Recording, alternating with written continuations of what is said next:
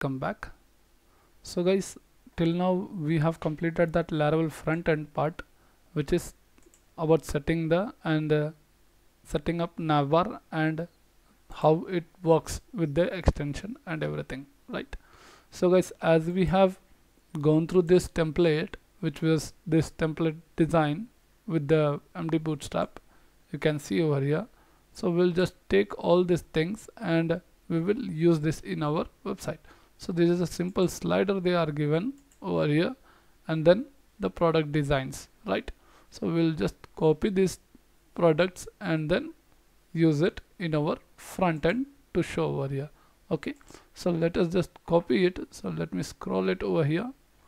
I'll just make it simple short things. So this was the navbar over here started and navbar ending part. Okay, so if you're getting confused from where this is coming, actually it is coming from here.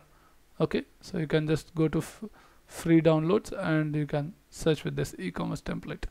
So guys, now navbar is set, and this is the carousel which is over here, right? So I'll just take this carousel, and where is the ending of the carousel? First slide, second slide, and third slide. So this is the slider end. So right click, copy, and get back to your dashboard and include in your folder. Okay, so like I'll just create one new folder called slider, not with the capital, please make it small. So let's enter slider, and inside that I'm going to create one page called slider.blade.php and paste that slider total. That's it. Copy and paste this. So do not touch anything, just ignore that. If you want to change the image, please change it over here. This is the this is the image where you're going to upload, and go to your index file, to say the main file which you are executing over here. In this file you have to call that your slider. So I'm just going to include over here. So call include function. So include method, where inside views folder, so this is views, so inside views folder we are calling front end dot, then slider folder dot, and the file name called slider. That's it. Save and execute this. Let's run, Control R, or reload this page. You can see some sliders. Okay, not visible. So let's just check it out once again. So let me go to this page slider where we are getting this some. Okay, not setting up. Okay, not a problem, we'll just go with this thing. So let's search for carousel or carousel. You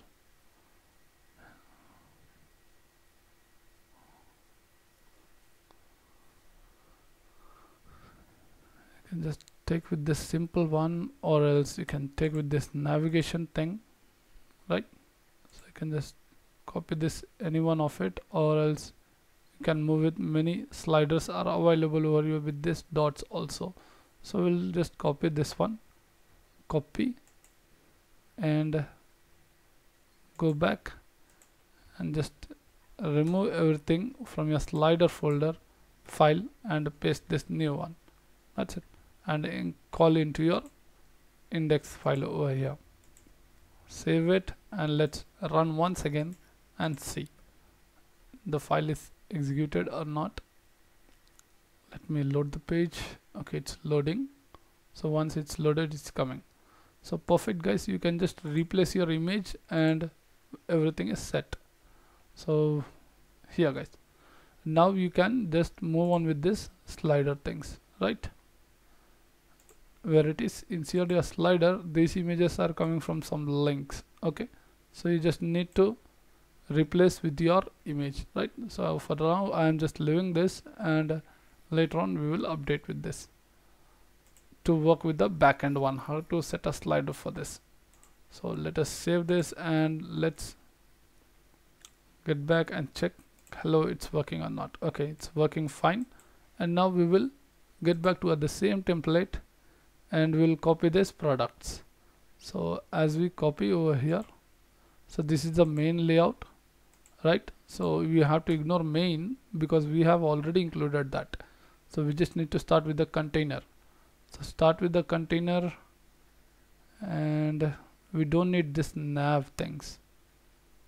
Like I don't need this nav bar, so we'll just leave this container, we'll type it over there and start with this section. Cool. So let's call this section, and ending of the section. Okay, we don't need much also, so we'll just, okay, simple. Let me type it. I'll just copy this grid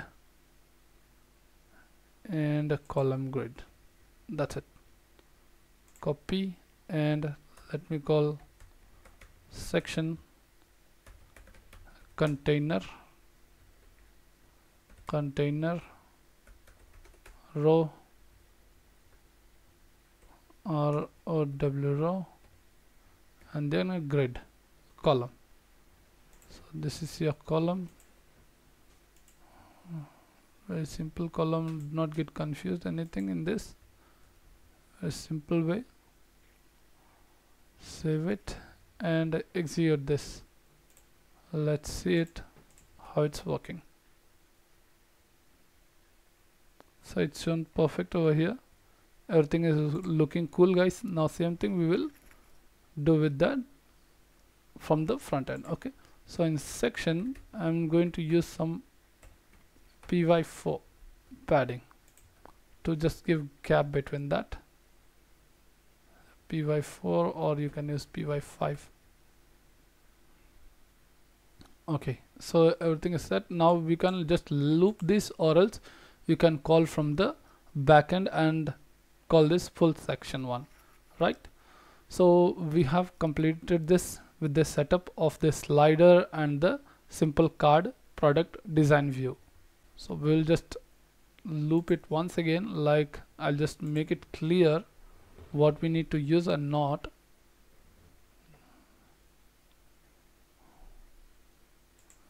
Just need to take this and paste it above this A tag, because once we click on the image it should get somewhere redirected to. Just need, later we will add this. And this is the container. This is a set where you're clicking on a shirt, daemon, strong, and that's it. Simple way to display the price. I'll just remove the unwanted contents things. Okay, setup. That's it.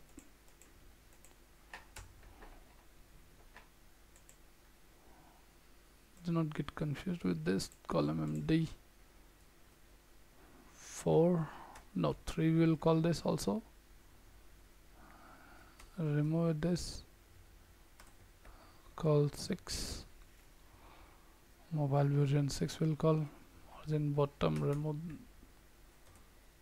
Margin top will give 3.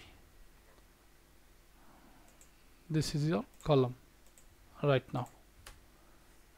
You can use for loop to loop it to check. $I is equal to 1.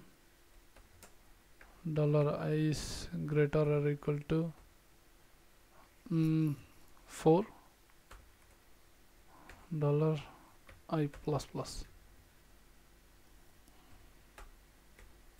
and for.